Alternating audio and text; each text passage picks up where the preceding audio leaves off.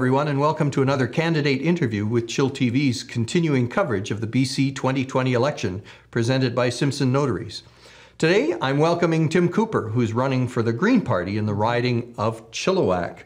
Welcome, Mr. Cooper. Maybe you could start by telling us a little bit about yourself and what possessed you to put your name forward to run in this provincial election. Well, thank you very much, Clint. What's been driving me for many years has been a memory of what my high school physics teacher told the class back in 1972. Don't do the math. He basically apologized to the class and said, "We've left you with two major problems, the threat of global nuclear war and the threat of what was then called the greenhouse effect." And all my life, that's been buzzing around in my back of my mind thinking, yeah, that's kind of a worry. About 17 years ago, I decided it's time to do something about climate change, do what little I can. And what can I do? Well, my first thought was, well, I'm a teacher, because I actually teach physics at the University of the Fraser Valley. Maybe I can teach. So I've given 180 presentations on climate change around the valley. If anybody would like me to give a presentation to them, just get a hold of me through chillTV. That would work very well.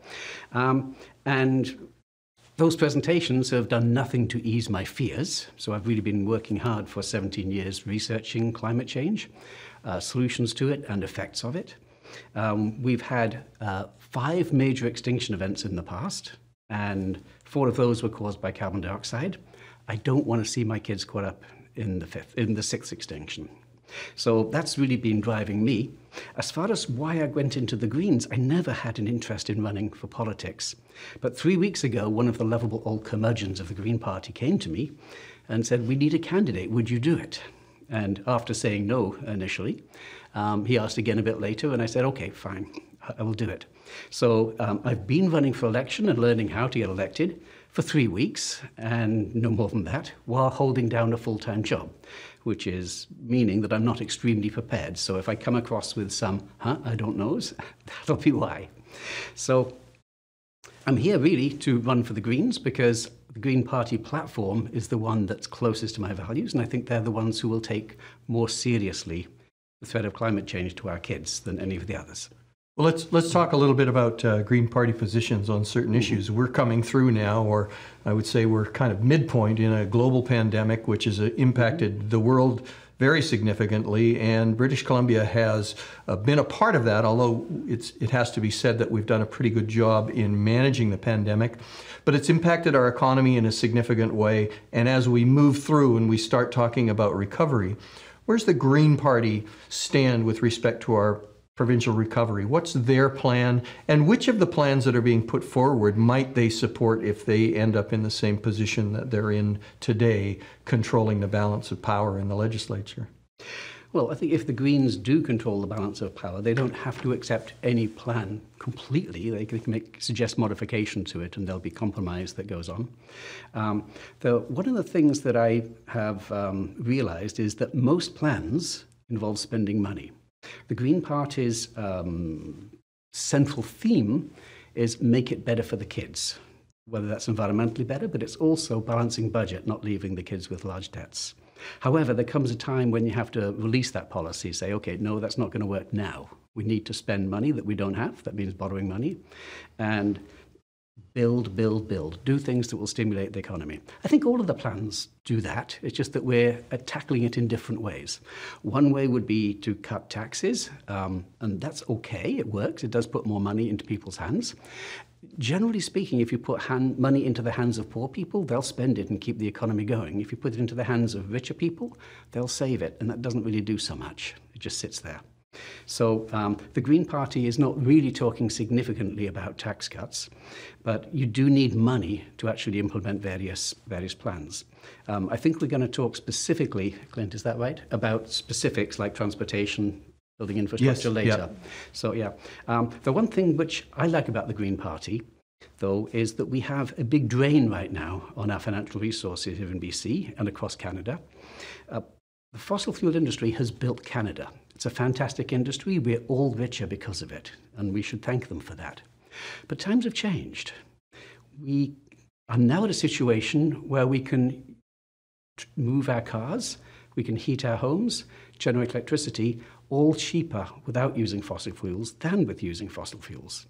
But our politicians have not given up the old ways of doing things. In BC, when the Liberals started fracking up in the northern part of the province, and we started talking about LNG, it was done through giving money to the industry. And when the NDP took over, I rejoiced. I thought, oh, that's the end of that. But no, it's got worse. The NDP is subsidizing the fossil fuel industry to the tune of about $1 billion a year. The Green Party would end that completely, almost immediately. That's one of the big firm policies. And not only is that good because it's going to clean up the air and help us introduce clean energy, but also with $1 billion, you can do things. You can build hospitals, you can build roads, you can stimulate the economy.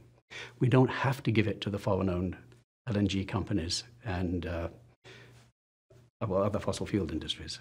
So how would the Green Party see substituting the revenues that come from the fossil fuel industry in the form of royalties and taxes? Where do those revenues get made up if you move away from that industry?